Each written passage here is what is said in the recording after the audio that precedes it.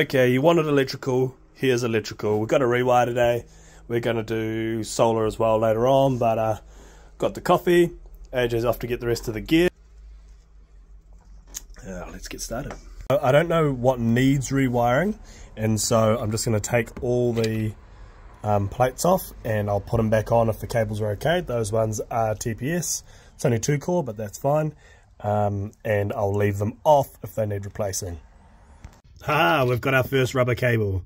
It's in pretty good condition, but we're going to get rid of it. So we'll just leave that right there. Nobody's home, so that will be all good to stay like that until we rewire it. Up you get, AJ.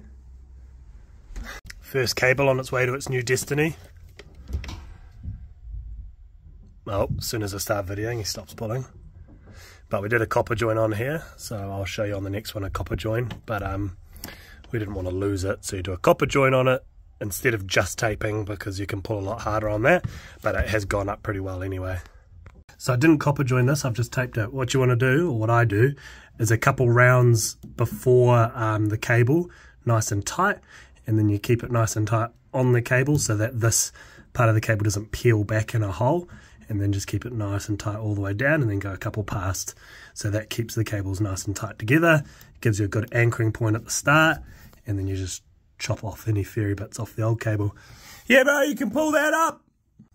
So while AJ's doing the bits and pieces in the roof, I'm just fitting off behind us. So you see you've got a nice short piece of basic insulation, which will stay within the flush box, all wired up, and then that should just push into the wall a little bit, and that'll screw on there nice. So I always level. The only exception to leveling these is when they've painted.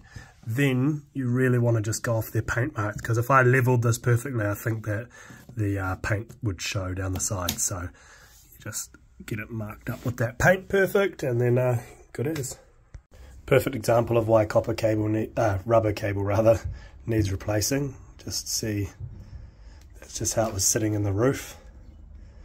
Give it a little bend like this, and it just crumbles apart. This one's not quite crumbling, but it's cracking everywhere, so you know, there's 5 or 6 meters of cable that's all just coming apart.